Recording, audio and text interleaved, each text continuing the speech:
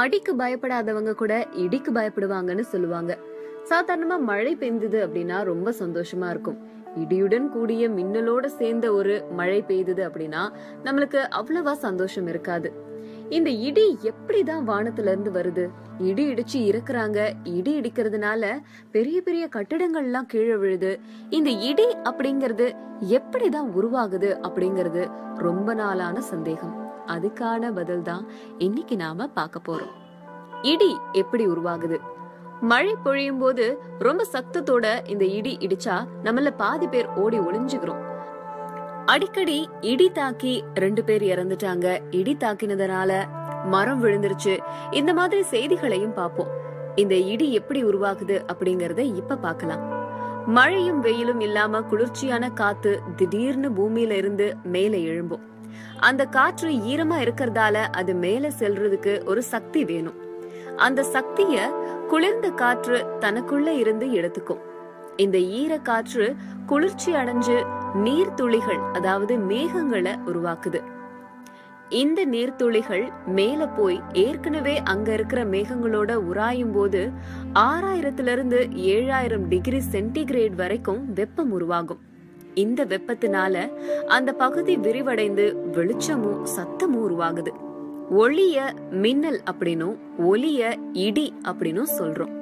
மேகங்கள் வேகமா மோதிக்கும் போது 10 மில்லியன் கிலோவாட்ஸ் அளவுக்கு மின்சக்தி உருவாகும். இது நேரடியா மனிதர்களை தாக்குது. உயரமான கட்டிடங்கள், உயரமான மரங்கள், இதை எல்லாத்தையும் அதிக அளவுல பாதிப்புக்குள்ளாக்குது. உயரமான மரங்களுக்கு கீழே ஒதுங்கி நிக்கிறவங்கள இடி தாக்குது.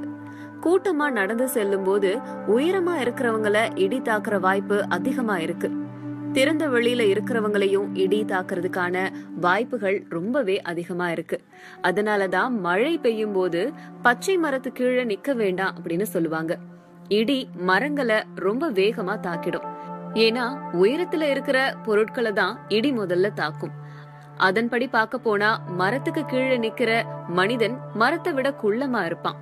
மரம் தான் உயர்ந்து நிக்கும்.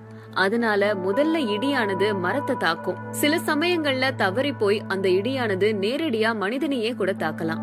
ஆனா மரத்தை இடி தாக்குச்சு அப்படின்னா கிளை முறிந்து போயோ இல்ல மரம் முறிந்து போயோ அந்த மனிதன் மேல விழும்போது ஆபத்து ஏற்படுது. பொதுவா அதிகப்படியான மழை பெஞ்சது அப்படின்னா இடி இடிக்கும் போது மழை சீக்கிரத்துல நின்னுடும் அப்படிங்கறதுதான் அறிவியல். ஆமா, இன்னைக்கு என்னாச்சு உங்களுக்கு எல்லாம்? வெஜ் இந்த வெஜிடேரியன் ஆளுங்களை வச்சுக்கிட்டு பார்சல் வாங்கிக்கலாம். ஆஃப்டர் 12 நான் சாப்பிட்டுக்கிறேன். நட்டாஷா, இங்க ஒரு சின்ன லாஜிக் இடிக்குது. இப்ப இதை நீ வீட்டுக்கு கொண்டு போய் 12 மணிக்கு மேல சாப்பிடணும்னு நினைக்கிறல, இதே நேரம் யூஎஸ்ல இன்னும் சாட்டர்டேவா தான் இருக்கும். ஆனா இப்போ நீ ஆஸ்திரேலியாவில இருக்க நினைச்சு சாப்பிடலாம்ல, ஏன்னா அங்க ஆல்ரெடி சண்டே ஆயிடுச்சு. What do you say?